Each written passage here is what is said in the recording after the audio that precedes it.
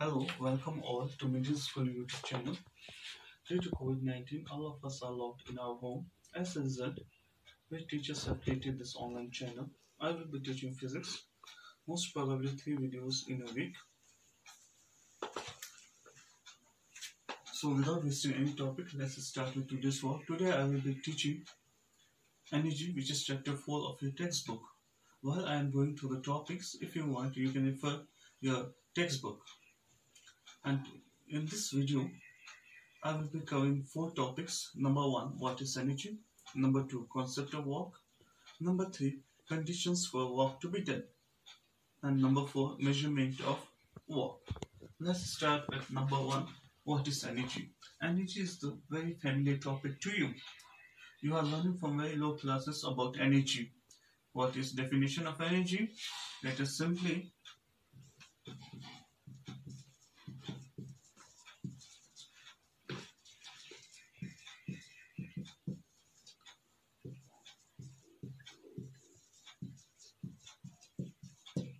it is simply ability or capacity to do work. To do work, we need energy. I won't be discussing much on this, as we all of us know about energy, how important it is to us. If we don't have energy in our body, we won't be able to do any work. Neither we will be able to concentrate in study, nor we will be able to play. So energy is very important in order to do work. Unit of energy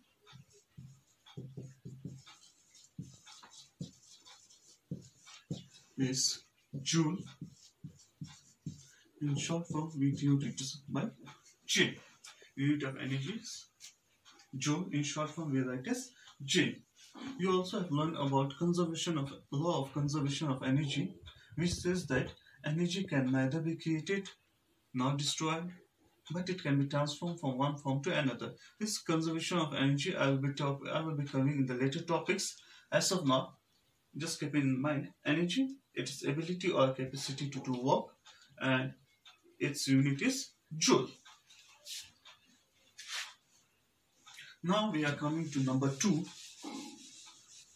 Topic number 2, that is concept of work. What do you mean by a work? Generally, everything you say, for example, reading, writing, drinking, learning, walking, everything generally is called as work. But in physics, work has a different meaning. In physics, if I say work, it means work has been done when force has been applied. When force has been applied and there is a change in position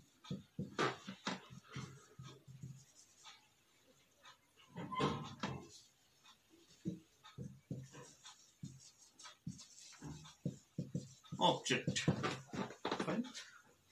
Work in physics, work is said to be done when you apply a force on an object and the position of object has to be changed. If on applying force, if the position of an object doesn't change, no work is said to be done. It's as simple as this. In physics, what do you mean by work?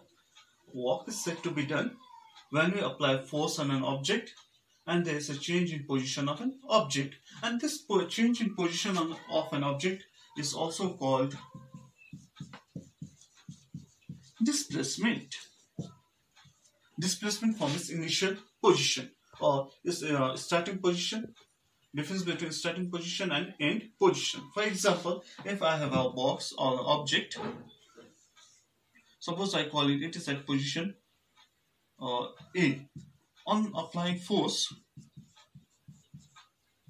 it shifts to position B. So work has been done. There is a box. On applying force from position A, it moves to position B. So walk has been done, and this A and B represents the difference in position. So displacement is change in position of an object. Earlier, when no force was applied, object was at position A. When you apply force, object has moved to position B, and that is what we say displacement. In order to do work, there has to be displacement, which means there has to be change in position of an object. For example, when you play football, any other game, for example, such as volleyball, basketball, you run and your position is constantly changing. Hence, when you are playing walk, you are doing walk.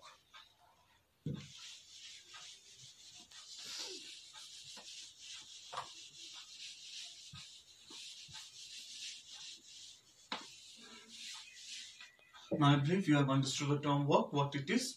Work is said to be done when you apply a force on an object and the object moves, or there is a displacement. And we have discussed what is displacement. It is change in the position of an object. Now, let's see some examples of work done.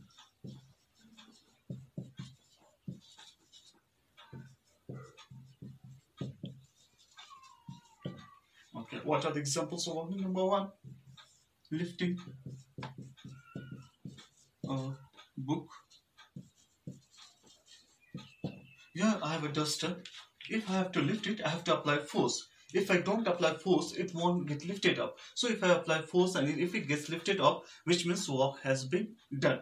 Which means work has been done. And what could be the next example?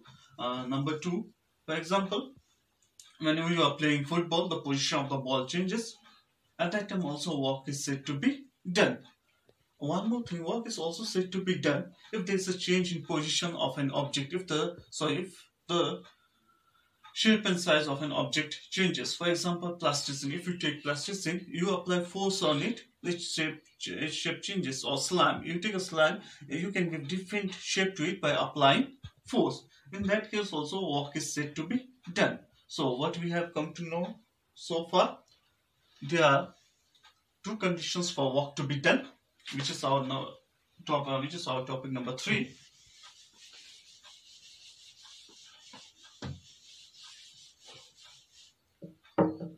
Conditions for work to be done.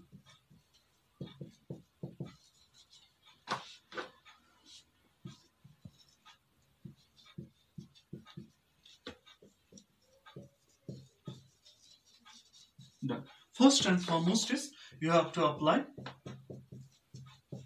force. Number 2, there has to be a displacement, which means change in position. There has to be displacement or change in shape or size of an object. If these conditions are met, you can say work has been done. Number 1, you have to apply force, and number 2, there has to be displacement or there has to be change in shape or size of an object.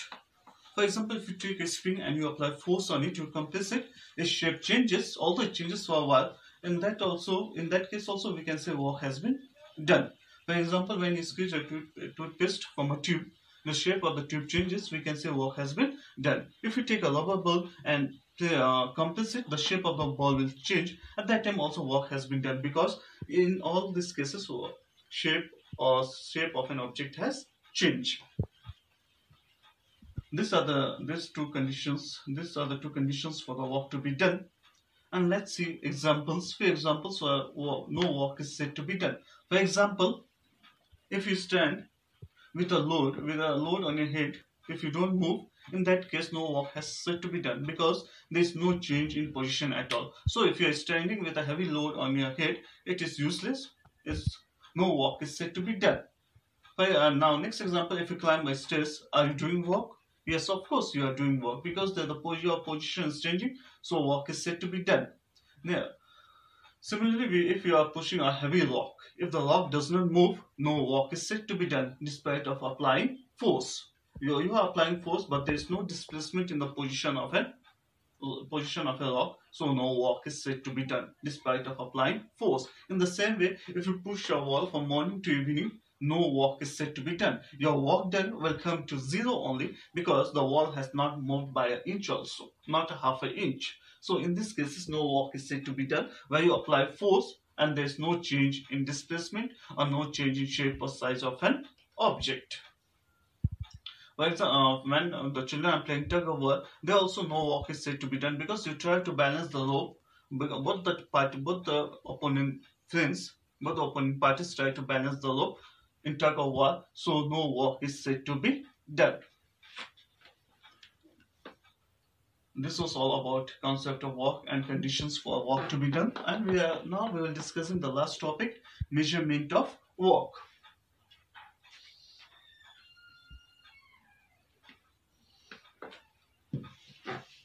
How we can measure the work?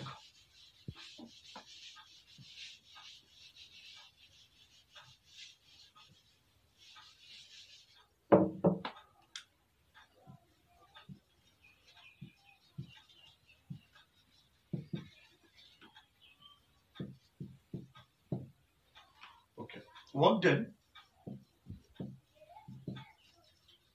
is given by force into displacement.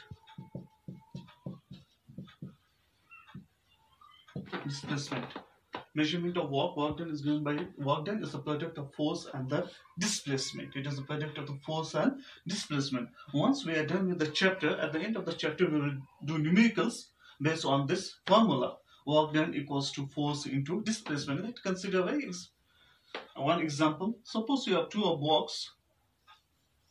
You apply a force of 10 Newton and it covers a distance of 1 meter. So how much is my work done? My work done will be, my force is 10 and displacement, it has changed by how much? 1 meter. 10 into 1, that equals to 10 Newton meter, and this Newton meter in work done, we replace it by joule. So no Newton meter, we call it as a joule. So work done is 10 joule. Fine, our work done is 10 joule. It's very easy. Here I have the force 10 Newton and it has moved by a distance of 1 meter. Product of force and the displacement, 10 into 1 equals to 10, and my work done comes to be 10 joule. Let's discuss the unit of work. Although I have given a brief idea here, let's discuss in detail.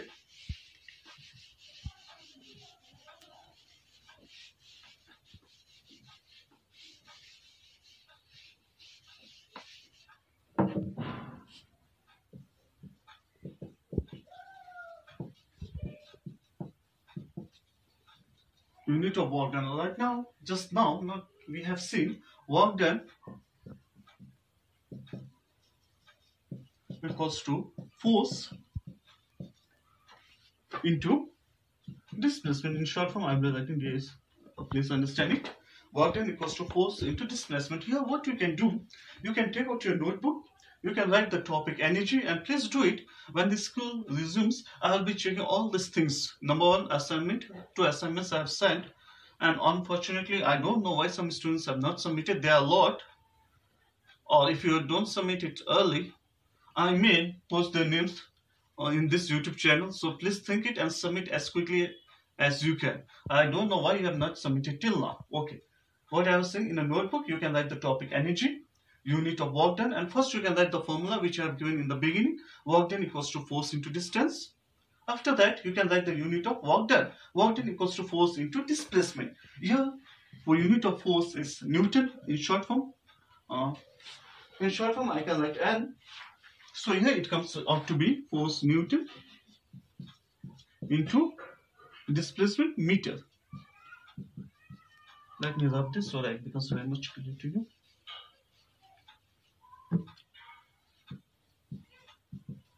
Meter. So in work done it is called 1 joule, short form J. You might be noticing in the beginning I said unit of energy is joule and unit of work done is also joule. Both the energy and the work done have same unit, that is joule. Let's discuss what is 1 joule. 1 joule. Let's discuss this. Suppose work done, my force applied on an object 1 Newton and displacement is 1 meter. So work done equals to, your work done will be force is 1 and displacement is 1. So 1 into 1 joule. So when a work of 1 joule is said to be done, when you apply a force of 1 Newton on an object and it moves a distance of 1 meter, then you can say work of 1 joule has been done. When you apply a force of 1 Newton, if it covers a distance of 1 meter, then you can say work of 1 joule has been done. You will let's understand in terms of meaning also. In a diagram, you have a box. You apply a force of 1 Newton and if it covers the distance of 1 meter, then we can say 1 joule of work has been done.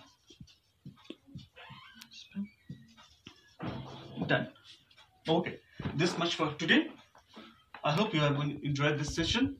Any doubt, any confusion, you can just email to me, and for emails you have to follow certain things. First, mention your name, class and section. Then you write the chapter name and the question. In the coming video, I will be discussing your doubts. Okay, any doubt, just mail to me. I am teaching 8 C and D and both all the sections.